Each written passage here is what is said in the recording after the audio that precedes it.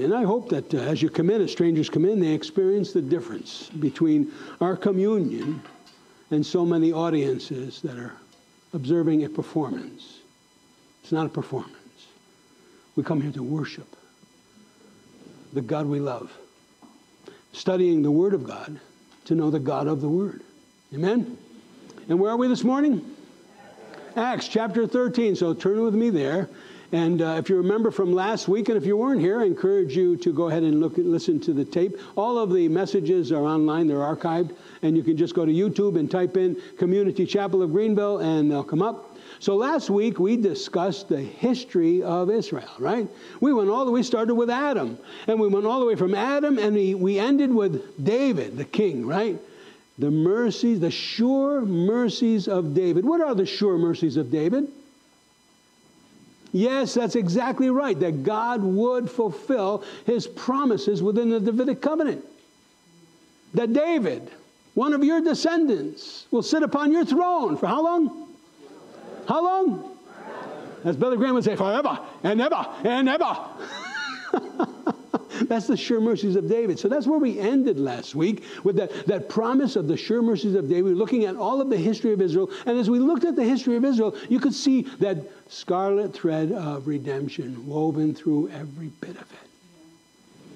All of those historical accounts that had taken place, where you see so vividly a type, symbol, sign of the Messiah, of Jesus, and the redemption that he would bring. Wasn't it wonderful? And listen, particularly today when anti-Semitism is just swelling, and it's demonic. Make no mistake about it. The hatred of the Jews is demonic. And it's the Jews now, it's going to be the body of Christ later. I'm not talking about Christendom. They'll dance their way to hell. I hope you understand there's a difference between Christendom and the body of Christ. The body of Christ is the remnant that's within that organization called church. But then there's the organism called the body of Christ. It's very different. You understand that, don't you? Amen? Good. And so, as you understand that, you realize that the anti-Semitism of today is simply Satan's continued attack against God and God's people, the Jews then and now, the church, the body of Christ, even now. And we're going to see it become more aggressive. Never before had I thought, being so blessed as to grow up in this country, that I would see our government turn against the church. But it is. And against Israel. So we need to pray. We need to pray for Israel. But we're looking at the history of Israel. We can see the gospel woven through every historical account. We see the types and the signs and the symbols of Jesus through every account. It's amazing. You can find Jesus in every single book in the Old Testament, all 39 of them. And now we come to the history of Jesus. As we're continuing this first sermon that Paul would preach. Where's Paul now? Can you drop that map for me, please? What are we studying?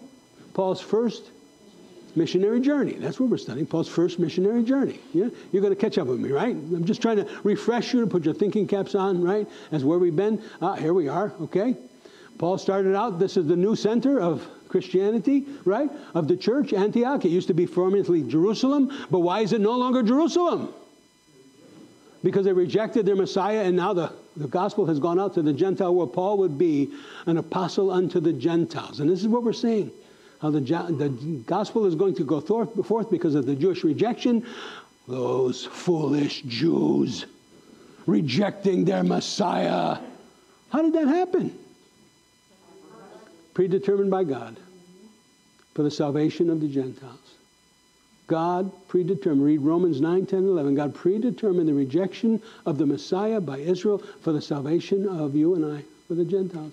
Oh, but through all of that, what's he going to do? Bring the Jews to jealousy because of your love, your appreciation, your worship, your adoration of the Messiah of Israel? It'll cause Jews to come back home. Now, we saw that he went over to Salamis, the Isle of Cyprus. Who was the resident that we know so well in Cyprus? Barnabas. That was his hometown, Barnabas. He went from Salamis to Paphos, a 100-mile journey. Paphos, he went to Perga. Perga to Pamphylia. Pamphylia, he goes on to Pisidia, Antioch. What happened in Perga, in Pamphylia? What was that area known for? Yeah, malaria. You could very easily contract malaria there, and Paul did. And so Paul had to leave that area, go to the mountainous region in Galatia. And Galatia is where the Gentiles were. And who got afraid and went home to Mama? John Mark. John Mark was afraid at that time. He didn't want to go into the area of Galatia. It's very dangerous in that area. Bandits, extortion. I'm not going. I'm going home. I miss Mama's cook, and I miss my bed. I miss my books.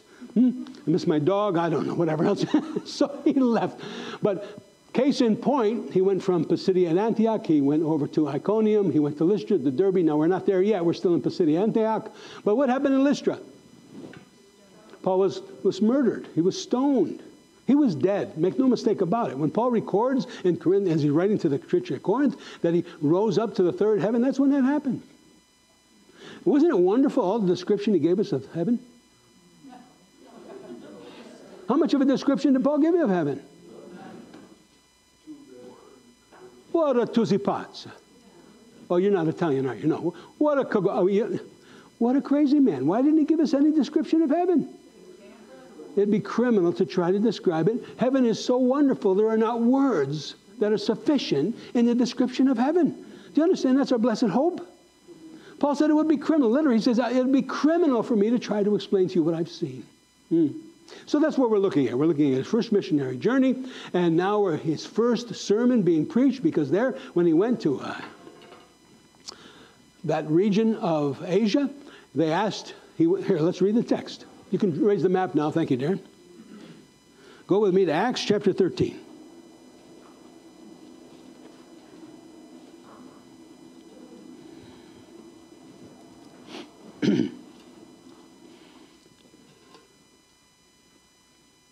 Paul is in Antioch of Pisidia, and verse 13 to, let's see, we covered verse 13 to about 25 last time we were together.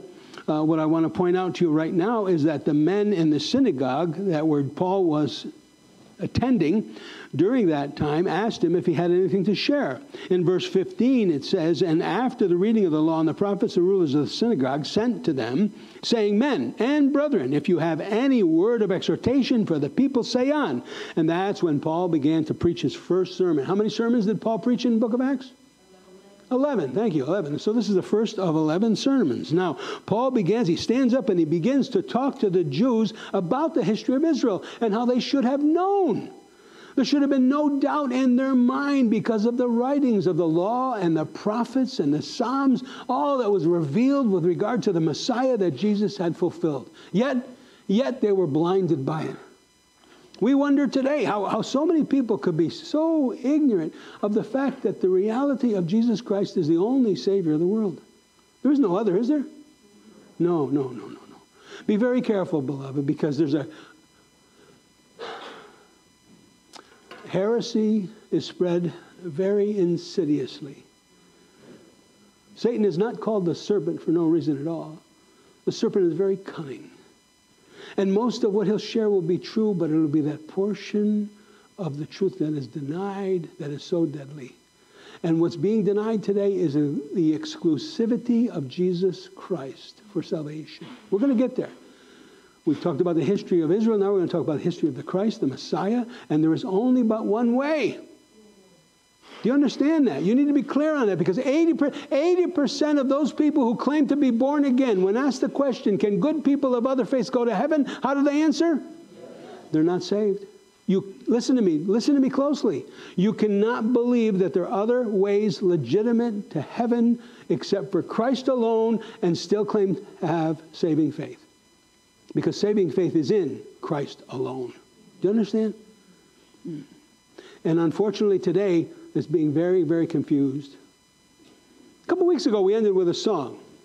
Remember who sang that song, what that song was? I'm a nobody. Want to tell everybody about somebody who saved my soul. Who sang that song? Very disheartened to hear what's happening recently in a concert that they're giving, a concert to raise funds. You know who they're giving a concert for and who they're raising funds for? Who is it, Pat? Oh, you're just shaking your head. No, I was disagreeing because they were moving towards the Catholic Church. They're raising funds for Catholic priests. is there any harmony? Now listen, beloved, I'm sorry, but doctrine divides. And if you don't have sound doctrine, you're going to be deceived. And there are many today who would rather have this celebrated music and a feel-good experience than the knowledge of sound doctrine. I hope you understand what I'm saying to you. It'll be fewer and fewer and fewer who embrace the truth. For they will embrace, as it is said in the last days, the love of the lie. And the lie is the denial of the exclusivity of Jesus Christ for salvation only. Casting Crowns is doing a concert to help support priests in Catholicism. Is Catholicism Christianity? No. I grew up a Catholic. So how many of you were Catholic before you became saved? Yeah, look at it.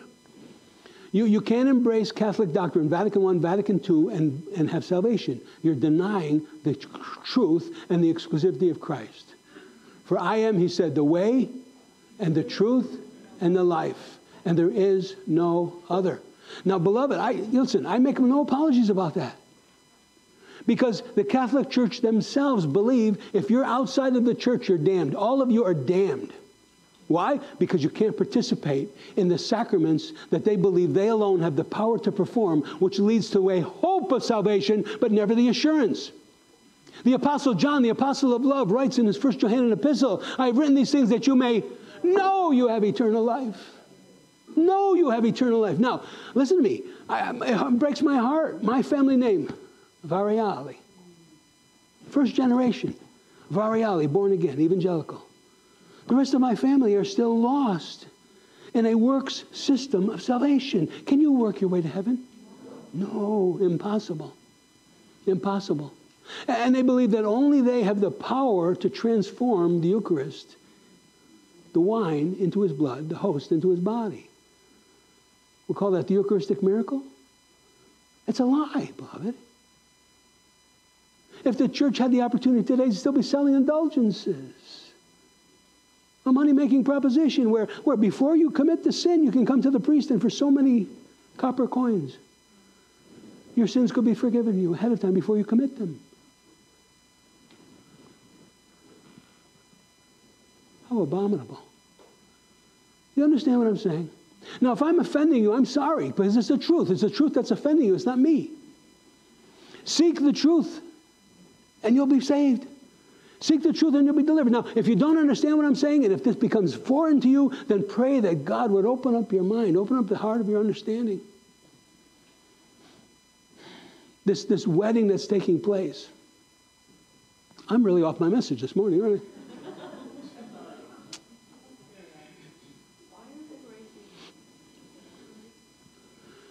This wedding that's taking place, this marriage between evangelicalism and Catholicism, has it been prophesied? Where? Revelation. Where? One world religion. Okay. More specifically, go with me to Revelation chapter 4, chapter 3. You can tell that our services are not scripted. Nothing is predetermined here. And whose service is this? It's the Holy Spirit service. Let's pray. Holy Spirit, it seems you're taking me in a different direction this morning, and there has to be a reason. And so, Lord, may your will and your reasons be accomplished, Lord, and may you open the eyes of those who need to have their eyes open, their ears unstopped, Lord. Swell their heart and their mind. In Jesus' name, amen. Go with me to Revelation for a minute.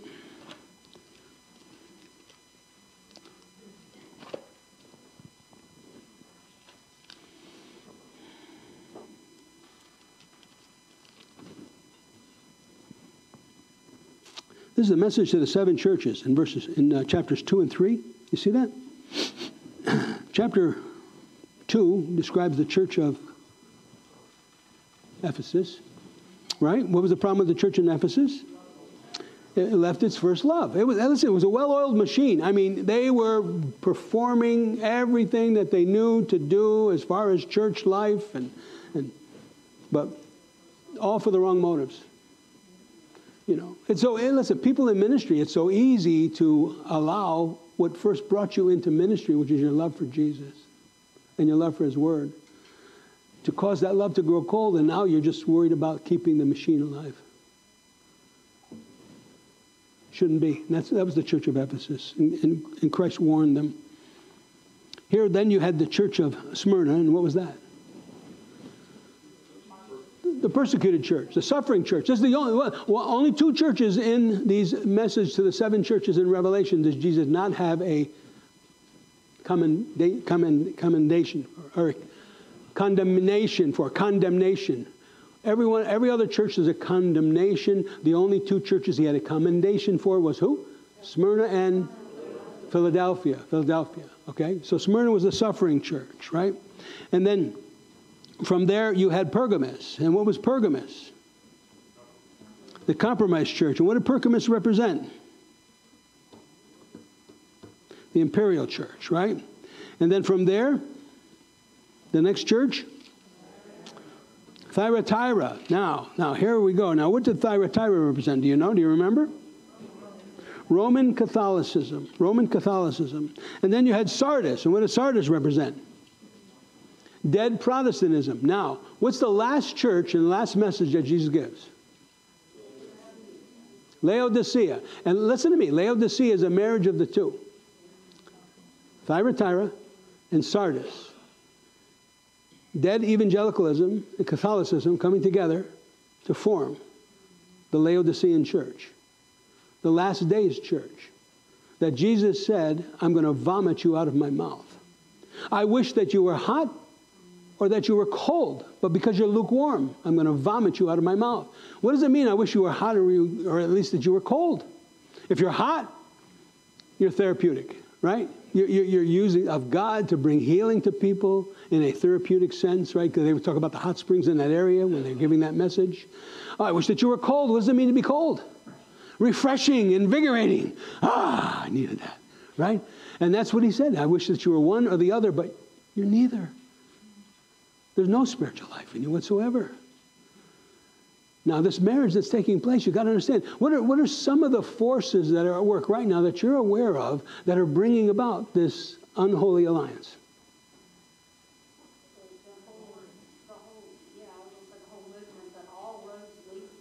Okay.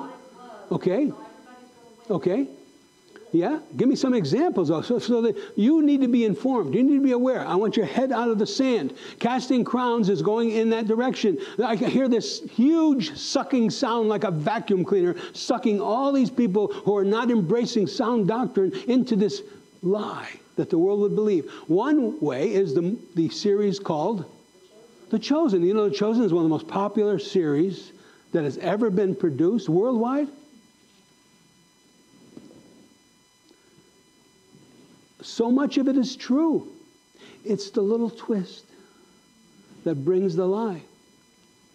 How about Rick Warren? What's this organization that Rick Warren is heading up that is international, that even the Catholic Church in Rome is advocating? FTT, what does it mean? Finish the task. Finish the FTT. Finish the task. Bringing the 2 together. How about NAR? You familiar with NAR? What's NAR? New Apostolic Reformation. Now, some of you are familiar. Some of you are clueless. If you're clueless sitting here this morning, you need to become aware. Start to be very concerned about spiritual things because it's going to have the greatest impact on our life and the world. Right now, this anti-Semitism, what's taking place in the Middle East, what's taking place worldwide, the world's on fire. But most of it, believe me, beloved, is spiritual. So be warned and be careful. Don't take my word for it. Be good Bereans. What did Paul say about the Bereans in commending them?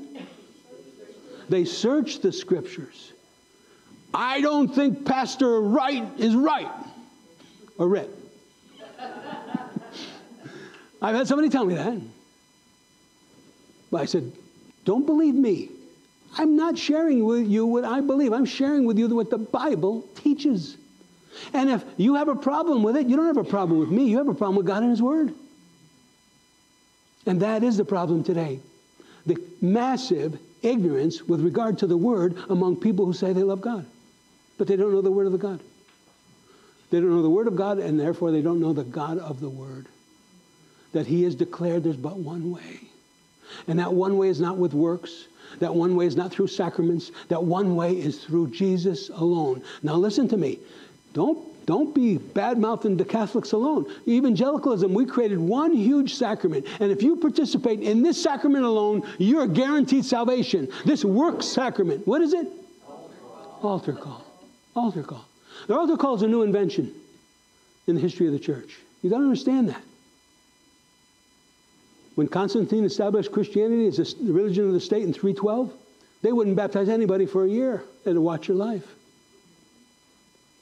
Listen with your eyes. That'll tell you who people are. People live what they believe. And when you listen with your eyes, it becomes very clear. Because your ears can deceive you, right?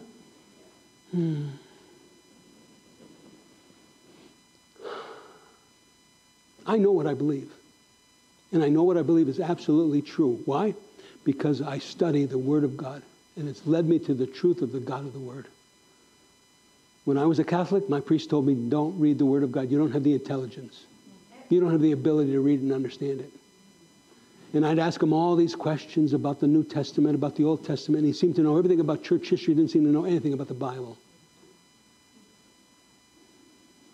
It's a denial of the truth, beloved. Now, in evangelicalism, we created one huge sacrament. Instead, we bring people to a false sense of spiritual security that if you've gone forward in a Billy Graham crusade, you're sealed, man. You're in. It's the Holy Grail. Is that true? No. Do you know that 97% of the people who go forward in a Billy Graham crusade, they're not real? How do I know that? Because the Billy Graham Evangelistic Association goes to great lengths to follow up with everybody who comes forward. And they'll follow up with them for as much as 24 months to see whether they're plugged into the church, are they being discipled, are they growing in the Word of God. And you know how many do? 3%. 3 out of 100, beloved. That means 97% of those professions were simply an emotional response, not a volitional surrender of who they are. And God accepts nothing less than your surrender. Your absolute surrender is what the King requires in order for you to become a citizen of the kingdom. He died for you, now you live for Him. Or are you asking Him to live for you?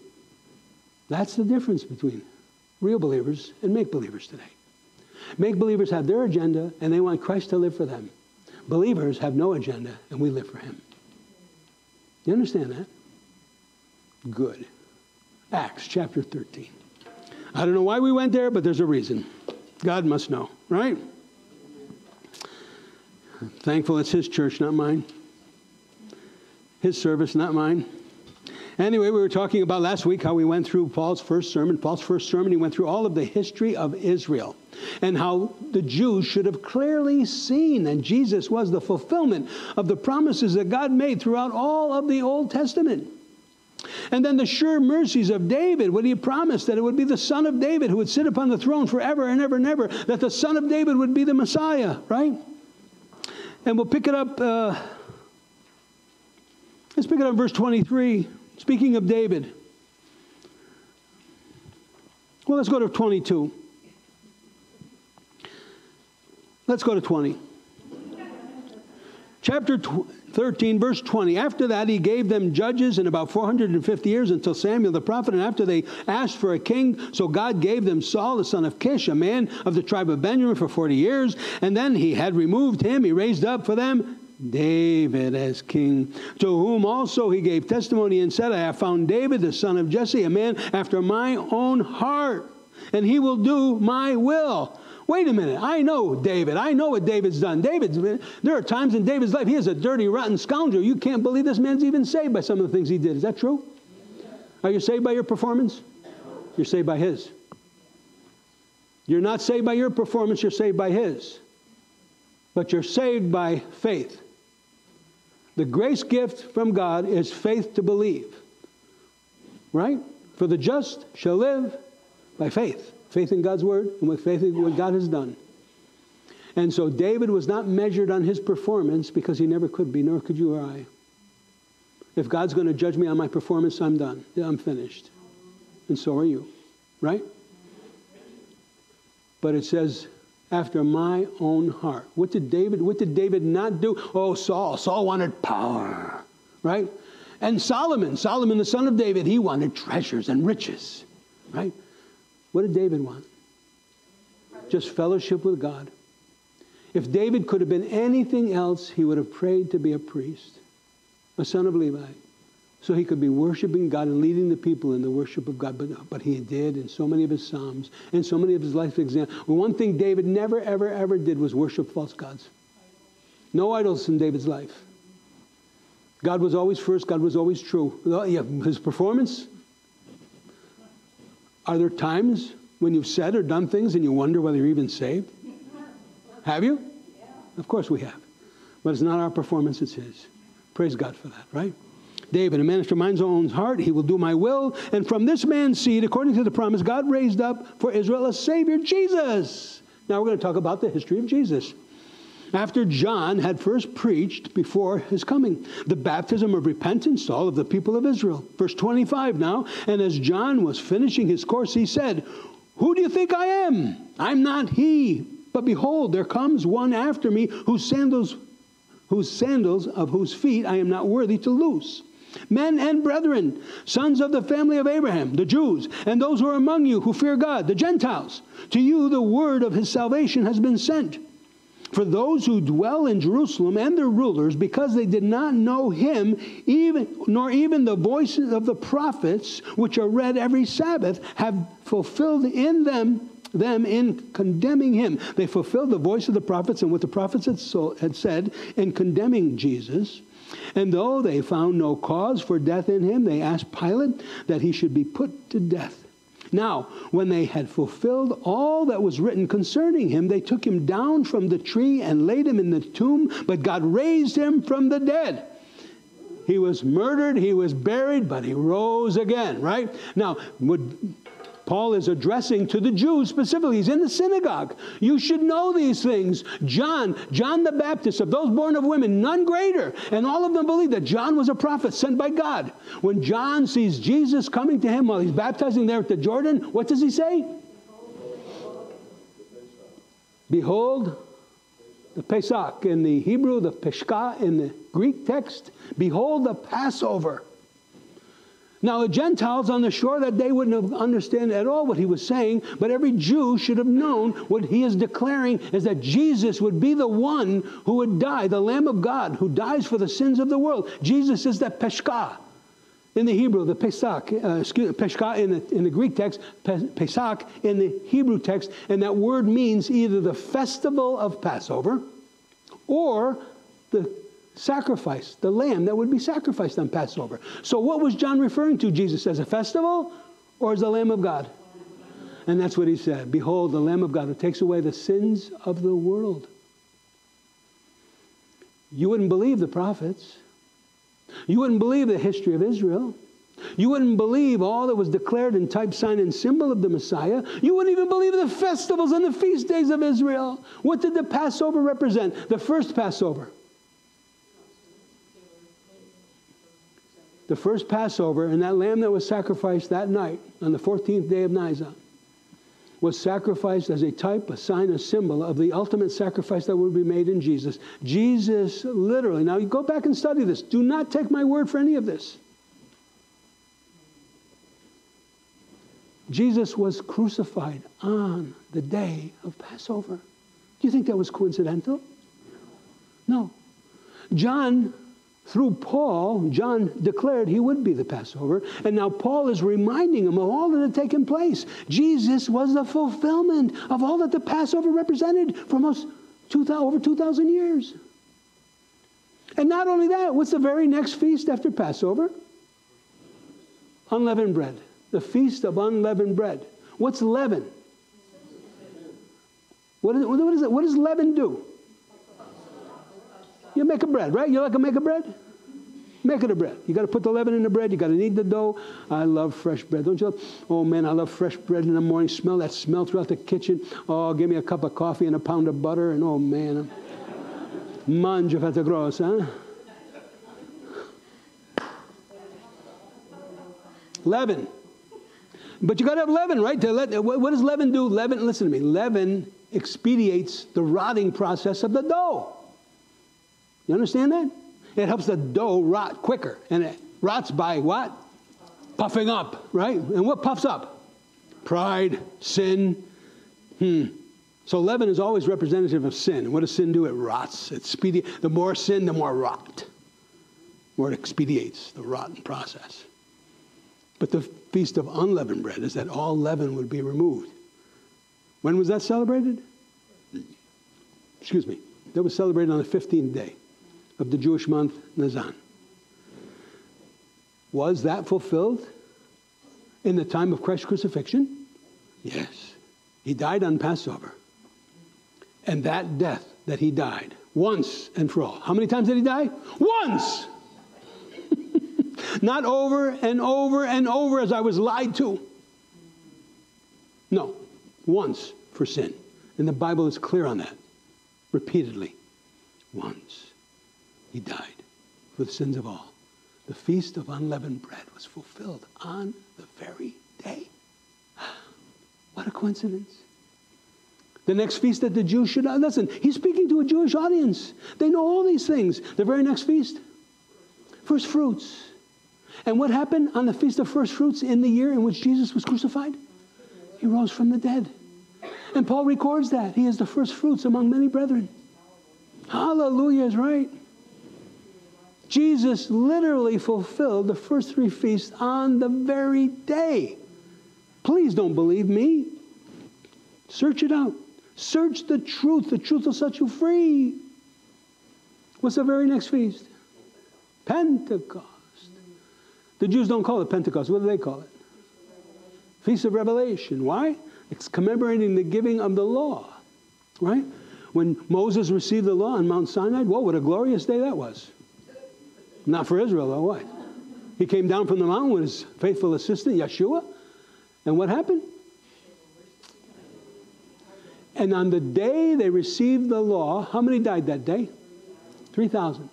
With the reception of the law, 3,000 died. Can the law save you? No, because it's not your performance. It says you could never perform. You could never win approval before God by your good works. Oh, but on Pentecost, Feast of Revelation, not the law, but the Spirit was given. And on Pentecost, in Acts chapter 2, it records for us how many were saved that day. Wow, isn't that amazing? With the giving of the law, 3,000 died, for the law brings forth death. Makes us aware of what sinners we are. But with the reception of the Holy Spirit, the Ruach HaKodesh, Ruach HaKodesh, my mind is going faster than my mouth. The Ruach HaKodesh, the Spirit of God, the Spirit of holiness, the Pneuma of God, Pneuma Hagiosuni in the New Testament, comes in to dwell within us. Then you are made holy. You are acceptable before God, not because of you, because now God looks down, and he doesn't look down upon you and see your sin. He looks down in you, sweet Gail, and what does he see? Jesus. He sees Jesus in you now. That's how salvation occurs. Yes. Passover, unleavened bread, first fruits, Pentecost. All fulfilled in the life of Christ. All fulfilled at his death, burial, and ascension. Resurrection and ascension. Don't you think the Jews should have known that? Don't you think? Listen, it wouldn't take much, even if you had a pencil and an eraser, okay, to figure out how the dots are connected. You might have to erase a couple lines, but you could. It should have been no mental feat whatsoever to connect all the dots and say. And so many of the Jews did, but the majority did not. And this is so disheartening as we read it, and we wonder why. Why? Because blindness has happened in part, and the only way the eye can see, the only way the ears can hear, the only way the mind can comprehend, the only way the heart can love is if he puts it in us. It's not of you, beloved. It's all of him. That's how glorious grace is. Sovereign grace. So let's read on. This is what Paul was explaining to them.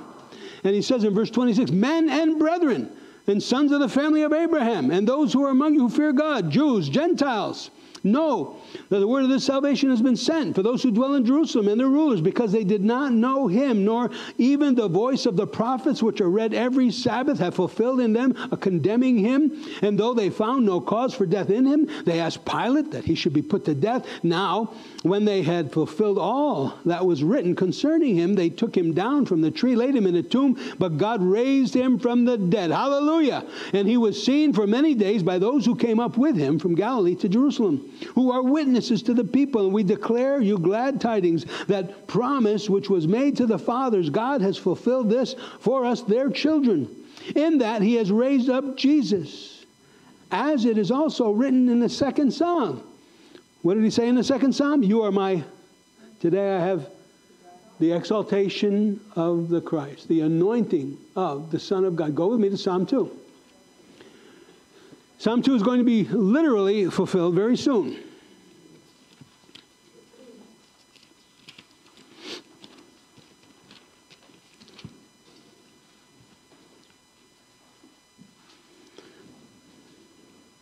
Has God given us a spirit of fear, love, power, and a sound mind? Now listen, that's what's important. You're thinking, not your feeling, but you're thinking. Okay? So often, too often, too many people who call themselves led by their feelings. Whatever feels right. No. Whatever is truly right. You're thinking, right? Now, it appears, now, I'm not a prophet, but it appears the world is headed for a very, very difficult time. Did you read that blogger this morning? You know that blogger? He said something about the DNC and where that's leading us. Where's it leading us? Totalitarianism. Make no mistake about it. There's no free speech. The president is not free to speak as he wills. The candidate for presidency is not free to speak as she would like. They're all controlled. There's no free speech in America anymore. Why? Because the elitists, those behind them, the puppet masters, want to control everything. We're headed toward a totalitarianism form of worldwide government. There's going to be a one-world religious system, a one-world economic system, a one-world governmental system, a one-world healthcare system, World Health Organization. Everybody? It's just having a difficult time getting the Chinese and the Russians to cooperate. But Europe is. England is. The United States is. The DNC is. The one lone voice standing against all of that for you and I. Donald Trump. Amazing. Got to pray for his soul. Pray for him and his safety, right? But here, Psalm 2, what we're going to be seeing very soon is the fulfillment of this psalm. Psalm 2. Do you have a heading in your Bible for Psalm 2? Okay, one at a time, please. The reign of the Lord's anointed. Anybody else? The Messiah's triumph. So this is go ahead. The coronation of the King. Yes. That's what all of this is about. Now, Jesus has won the victory, right? But he hasn't yet taken possession of that which is his and sitting upon his rightful throne when he returns to earth and establishes 1,000-year millennial reign. That's coming, beloved. Hallelujah. I pray it comes very soon. You know? What's up, folks? Jesus coming down for me. What about you? That's what you got to tell people, right? Jesus is coming down in a heart near you. Amen? Psalm 2. Why do the nations rage, tumultuous, and the people plot a vain thing? Have you seen what's going on in England, in London? Yeah. Unbelievable. The lawlessness. And the kings of the earth set themselves, and the rulers take counsel together against Jehovah, the Lord, against his anointed, Christ, saying, let us break their bonds in pieces, cast away their cords from us. It's a lead rope, cords. It's the Word of God. The Word of God is meant to lead you, right? It's a light unto my path, a lamp unto my feet, right? It leads you into all truth, it leads you into righteousness, it leads you into peace, leads you into the right relationships, and they hate it all, and they want to cut off any right of moral excellence that the Bible supports. Look at the degradation. Look at the Olympics opening ceremony that all these world leaders had applauded with debauchery. How profane. What a rejection of the one true God and his will. His ways, His word.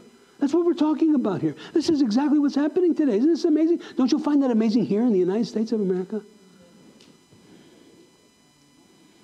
He who sits in the heavens shall laugh. The Lord shall hold them in derision. Yeah, I opened up the garage door just the other morning, and what did I see? El palmetto bug. That's a nice way of saying cucaracha, right? That cucaracha looked up at me, I looked down at him, and he went like this. Really? Huh? Really? That's this text. God looks down at the world and the world's hatred of Him and animosity of Him and war towards Him, and He laughs. He laughs.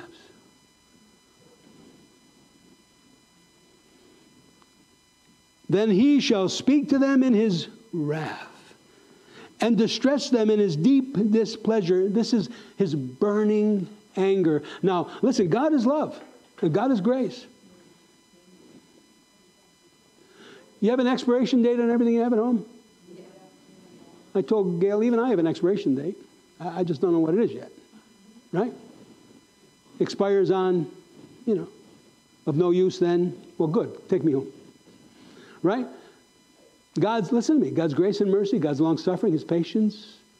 There's an expiration date. That's what we're talking about here. Today is the choice. Today you have an opportunity. You can be the object of His perfect love. Or you can be the object of His perfect wrath. Because this wrath that is being described here, His deep displeasure, it is perfect. He is absolutely just, righteous, holy in exercising His wrath upon a world that has rejected Him and His Son and His Spirit. What is the unpardonable sin? Rejecting the witness of the Holy Spirit with regard to the person of Christ, with regard to salvation. That's the only unpardonable sin. What makes the difference between a person who is the object of His wrath as opposed to a person who is the object of His love? Jesus, the Holy Spirit, the Spirit of Christ. Being born again. Born again, you're the object of His perfect love. As I said, He looks down upon you and He sees Jesus in you. If you're not in Jesus, He looks down upon you, He sees your sin. And sin cannot exist where the Lord is, in His presence. Do you understand? That's clearly the difference. Everybody, every human being you'll ever meet, you're either saved or you ain't. Saints or ain'ts. You understand? It's the only two choices. You're the object of His perfect love in Christ, the object of His perfect wrath because you're rejecting Christ.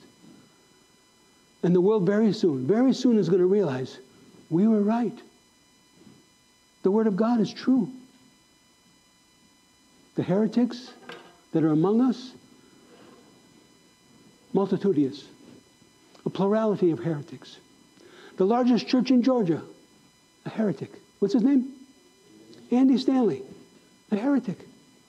Why? Because they no longer believe that the Bible is inspired. The 40 authors wrote over 1,500 years, 66 books that are all written not by the human author, but by the Holy Spirit of God who inspired them to write what they wrote. The inspiration of Scripture. It's not only inspired, it is infallible. What does that mean? It's accurate in everything it teaches. Everything it has to share, no matter what it is. Now, you flat earthers, I'm sorry. Isn't it unbelievable that there are people today who believe that the earth is flat? Now, I can understand before we had big looking glasses, before we could take these metal monsters and fly them in the sky and see that the earth is a sphere, all of the world thought the world was flat. But the Bible said God sits upon the sphere of the earth. The Bible said it's round. There are so many times in which science has contradicted the Bible, but eventually, given enough time, the Bible is proven to be true. But today, in our humanistic culture, God is no longer the God of the Bible. Science is their God. And science has been proven wrong over and over and over again, time and time again. I'm thankful for science. I'm thankful for truly observable science that can help improve our life. But the Bible's true. The Word of God is infallible, accurate in everything it intends to do. It's inspired, it's infallible, therefore it's also inerrant. What does that mean? There's no mistakes. Now, that's in the original manuscripts. The Aramaic and the Hebrew of the Old Testament, the Greek of the New Testament, there's no mistakes. There's no errors. Inspired, infallible, inerrant, and therefore, what is it? Do really people demonstrate that it's authoritative? No. No. Listen to me now, beloved. And if you're one of them, you need to change. If you're one of them, you need to make an adjustment this morning. There are a lot of people claim his name, claim to be a Christian, claim to believe the Bible, but they don't live under its authority. You have to live under the authority of the Scripture. You don't have an option. It's commanded. It's mandated. It's not suggested.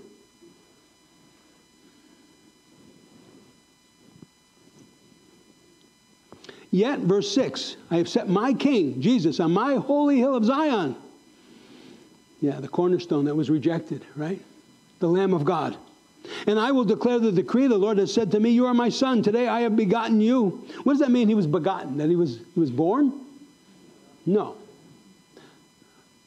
The Bekor, the Prototokos, the preeminent one, first.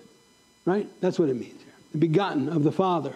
Ask of me, and I will give you the nations for your inheritance, the ends of the earth for your possession. You shall break them with a rod of iron. You shall dash them to pieces like a potter's vessel. There's a day of judgment and destruction coming, beloved. The Bible is clear on that. But so many people are denying that today, putting their head in the sand. Don't want to believe that. Every one of us one day will stand before God and have to give an account of our stewardship. What have you done with the life that I've given you? Now that I've placed the life of my son in your life, what have you done with that? Now, therefore, be wise, O kings. Be instructed, O you judges of the earth. Serve the Lord with fear. This is the servant of a bondservant, a doulos. That Paul would call himself the doulos of God. And with fear, moral reverence. And rejoice with trembling. Kiss the Son. The word worship, proskonos, what does it mean? In the Greek text, what does it mean to kiss? To worship? It means to kiss. Worship, proskonos, means to turn towards and to kiss. When we worship God, we're just explaining how much we love Him, adore Him, desire Him. Kiss the Son, lest He be angry, and you perish in the way. When His wrath is kindled but a little, blessed are all those who put their trust in Him. Back to the text. He quotes from Psalm 2. As it is also written in the second Psalm, you are my son, today I have begotten you. And that he raised him from the dead, no more to return to corruption. He has spoken thus. The suffering of the Messiah is clear in Psalm 22. It's clear from Isaiah 53. It's clear from so many passages in the Scriptures that the Messiah would suffer first. Then he would reign. But so many of the Jews, they deny the suffering Messiah, but they like the reigning triumphant Messiah. But both are described in the Scriptures. He came the first time to suffer. He came the first time as the Lamb of God to take away the sins of the world. He's coming the second time as the Lion of the tribe of Judah. Then he's going to reign triumphantly. Then he's going to destroy his enemies. Verse 34. And that he raised him from the dead no more to return to corruption.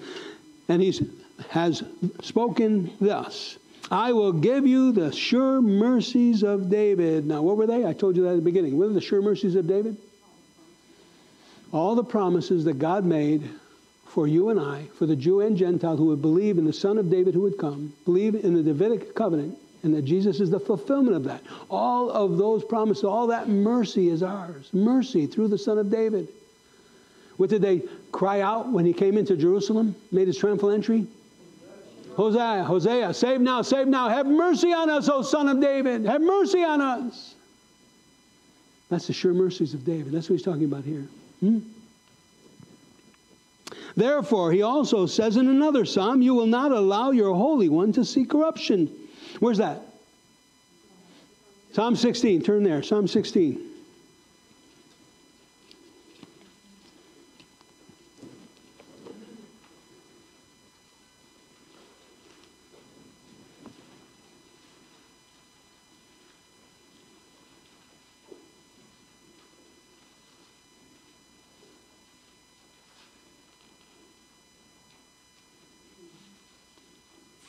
Psalm 16. Let's pick it up in verse 7. I will bless the Lord who has given me counsel. My heart also instructs me in the night seasons. I have set the Lord always before me because he is at my right hand. I shall not be moved. Therefore, my heart is glad, my glory rejoices. My flesh also will rest in hope. You got hope? Oh, we have a blessed hope. We have a living hope, beloved. Listen, we all know that they hang around here long enough, right? You're going to experience corruption in this body. This body will see corruption. The moment you're born, you're dying. Okay? It's just a process that's taking place. Maybe a little bit different in time-wise for everybody, right? But the moment we're born, we're dying. We're corrupting. Oh, but one day we'll see no corruption. Wouldn't that be wonderful?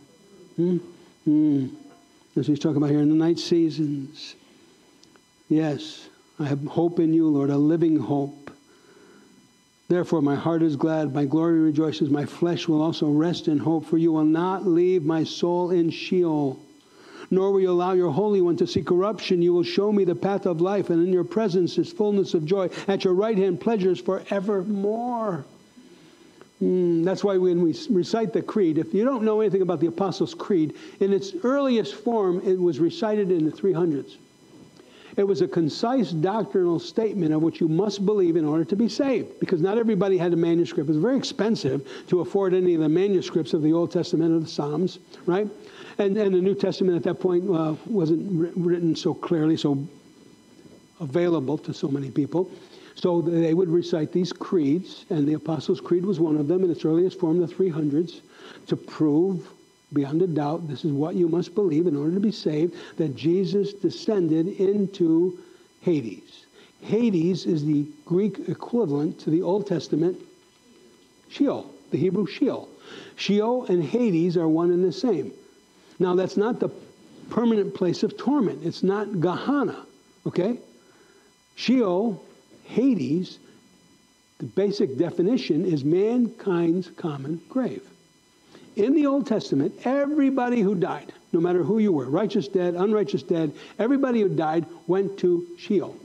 In Sheol, Jesus records for us an historical account of the fact that there are two realms within Sheol. There's the realm of the righteous dead, there's the realm of the unrighteous dead, right? And the two cannot mingle with one another. Jesus talked about a historical account where there was a rich man who died, and the beggar Lazarus also died. The rich man went to that place reserved for the ungodly. Lazarus went to the place reserved for the godly. It's what we call Abraham's bosom because of that historical account. Jesus said Lazarus was being comforted in the arms of Father Abraham. Jesus refers to it as paradise, because he said to the thief on the cross who confessed faith in him, he said, my son, this day you will be with me in paradise. Now, that's not heaven. Why can that not be heaven? Because he hadn't gone to heaven yet. Jesus has to be the firstborn among many brethren. Jesus had to make entrance first on our behalf. Okay? So when he talked about paradise or Abraham's bosom, he's talking about that place of Hades or Sheol where for the righteous dead. Now the unrighteous dead, that was the place where the rich man went. And the rich man could see Father Abraham, and he could see Lazarus. And he said, Father Abraham, send Lazarus to drop a drop of water on my tongue. Can you imagine being so thirsty that that would satisfy you? You know, it gets hot back there. We were working. I mean, July and August are hard to take here, aren't they? I love it here except for July and August. This fat boy starts to melt, you know. But I can't believe that would satisfy my thirst. I don't think so. I don't know how much water and Gatorade I've drank back there. Right, fellas? But here, this place of torment, this man believed that just a drop of water would help satisfy him. That's extreme torment. Anything you and I couldn't even conceive of. The torment he was going through. And Abraham said to this man, son, even if I will, he can't. There's a separation between where you are and where we are, and the two can never meet again. You had your chance, and now it's over. It's over. Father Abraham, I have 7 brothers. Send this man back to warn my brothers of this place. And Abraham's, don't you know? Even if one would come back from the dead, they won't believe. That's what he said, didn't he? Is God not merciful? Is God not gracious? After that, what did Jesus do? What did God do? He raised Lazarus. Not the beggar, but another Lazarus. And did they believe? No. No. And then Jesus himself was raised from the dead. Did they believe? No. No. Even if one would come back from the dead. Now, you don't believe because of miracles. You don't believe because of supernatural phenomenon. You believe by faith. God gives you a grace gift of faith to believe all that the Bible says with regard to the Messiah. And this is what Paul is trying to emphasize with the Jews. Oh my. It's 11:45. We don't need lunch. We'll fast. We're feeding on the Word of God this morning.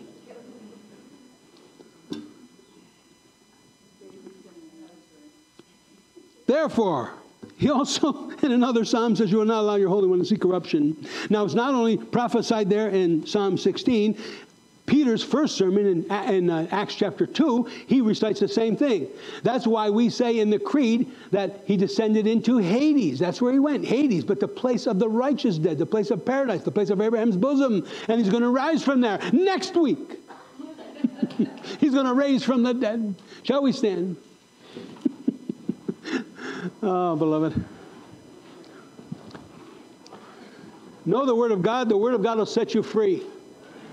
And the Word of God will keep you safe. Aren't you so happy for God's saving grace? Aren't you? Now, listen to me now. Listen to me carefully. Now, I'm so blessed by God's saving grace in my life. But let me tell you something. The more I'm in the Word of God, the more I'm blessed by His keeping grace. He keeps me by His Spirit, but He keeps me through the Word. The Spirit is the author of the Word. And through the Word of God coming into my mind and penetrating into my heart, I am kept for that day. And so are you, beloved.